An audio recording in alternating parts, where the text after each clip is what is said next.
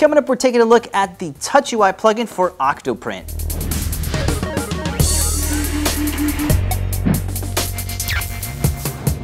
Okay, so this is the Touch UI plugin for OctoPrint running on the Raspberry Pi. It basically turns the OctoPrint interface into a mobile layout, making it much easier to use with mobile devices or Pi TFT displays. So the controls are optimized with nice icons, big buttons, and it just makes everything look nicer on a small display. So to get this going, you'll need the Raspberry Pi set up with the latest version of OctoPrint.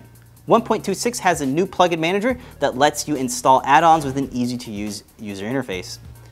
You can simply search for Touch UI in the plugin manager search field and install it from there. And once it's done, it'll automatically load the mobile interface on any device with the display that's smaller than 980 pixels wide. This makes using any Adafruit Pi TFT touchscreen display really easy to use. So we've designed quite a few all-in-one portable Pi TFT projects that you can use as the controller for your 3D printer. And our most recent one uses the 7-inch multi-touch display from the Pi Foundation.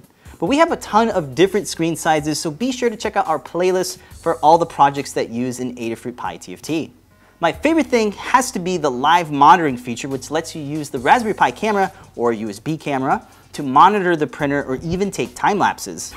So there you have it, a quick look at the Touch UI plugin, and I'd love to hear what you think and how you might want to use OctoPrint in your 3D printing setup.